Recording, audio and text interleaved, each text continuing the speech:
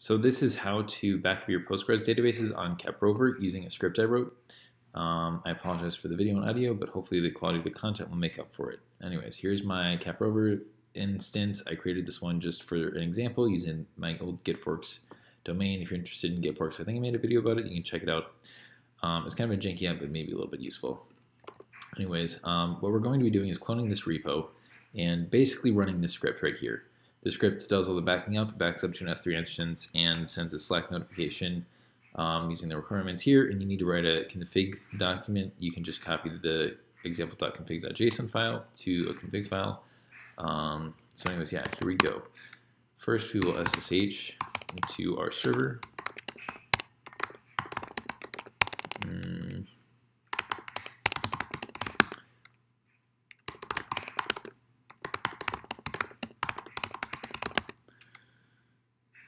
And now I have a user. I already created this user. The important things here are the user has a home directory. Actually, this isn't entirely important, but it is part of the config file. And the user needs to have access to the Docker group. You also might want to give your user sudo access because that just makes things easier, but I don't think it's necessary. I could be wrong. So I made mine called Christopher.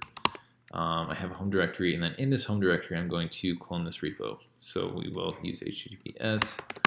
I'll say git clone. Now I also already have installed Python 3 and pip3, which is what we'll need for this.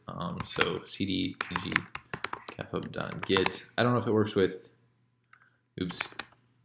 cd pg capup.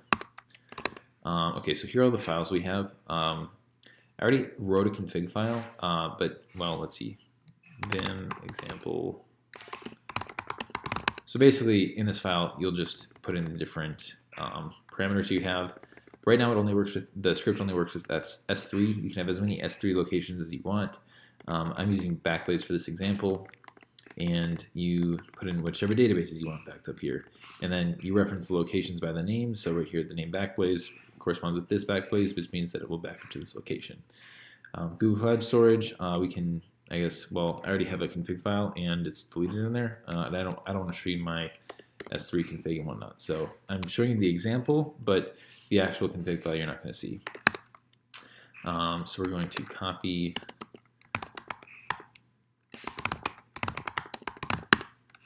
the file from my home directory, and now I should have a config file here. Perfect.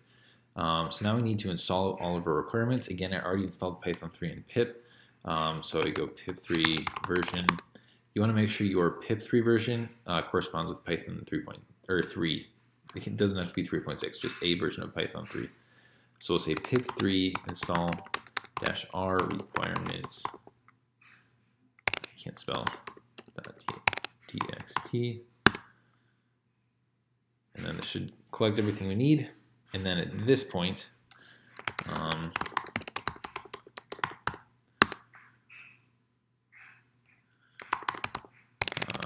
cat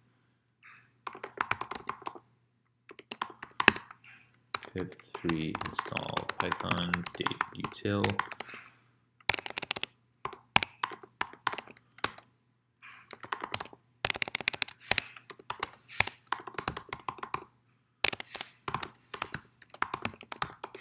Okay, I don't know why the requirements file didn't work, so I'm just going to install it. I'm just going to install everything this way. And we're just going to make do with it. So now I have all of my requirements installed. I created my config file. So I should, hypothetically, be able to run Python 3 pg capup.py.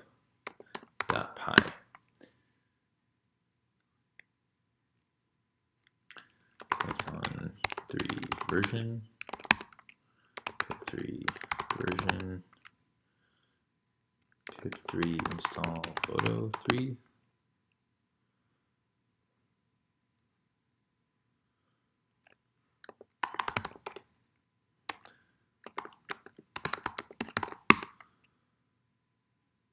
Oh, perfect. Okay, so I just didn't install Boto 3 correctly. I don't know what's going on with the requirements. You might just have to download them manually like I did. Okay, so here we go. I tried to backup a database.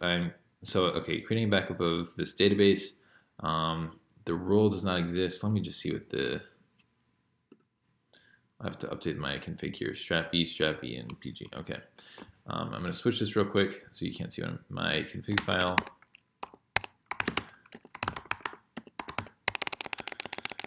And right now I'm just updating my parameters.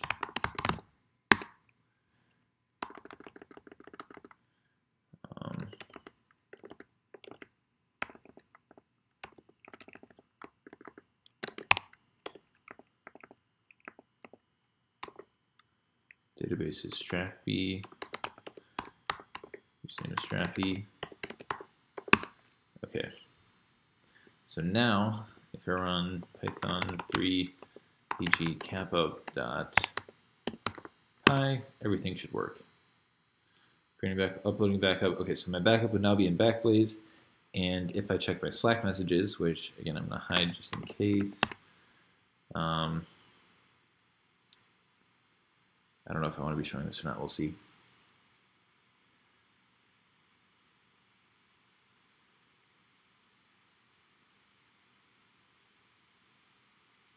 This is being slow. Okay, I don't know why it's taking so long. I'm just going to assume it's sent. Let's see if it loaded. Not yet. Okay, so anyways, you can kind of see here. Basically, the first thing it does is it backs up. Let me actually walk through the script. I think that'll be the most enlightening thing. So Vim. I just realized now, and I'm not going to go back and fix this. So we're just kind of stuck with this, that I did not increase this text size. So this video is not the best quality, but it does show you what you can do. I might go back and make it later anyways. Yeah, okay. So importing our required modules, we're opening our config file, parsing our config file. Then I have this function to send a Slack notification, function to backup the database, function to upload the database backup. We'll help her for that. And then, okay, so for each database in databases, in the config databases, which is the config file, we're going to back up the database, and then for each location in the database locations, we will upload the file. So it is really simple. This backup DB is a PG backup, or PG dump, and then uploading the file is literally just uploading the file from the PG dump. So that's how the script works. I'm hoping, this is ultimately my hope, is that someone who's smarter than I and might have other considerations, or just more minds in general, would take a look at the script and we can optimize it. I would like to add other databases and other backup places besides S3 compatible backups. But anyways, yeah, I realize this video is not the best in terms of quality and whatnot, but hopefully it was useful, and hopefully specifically the tool is useful. Ultimately, that's really what I care about. So this is the way you can back up your databases, your Postgres databases, and I hope this tool grows a little bit. It would be nice to have other eyes looking at it. Really, just that would give me a little bit of peace of mind, I guess, using it. I feel like I should record this video again. Nah, we're just gonna post it.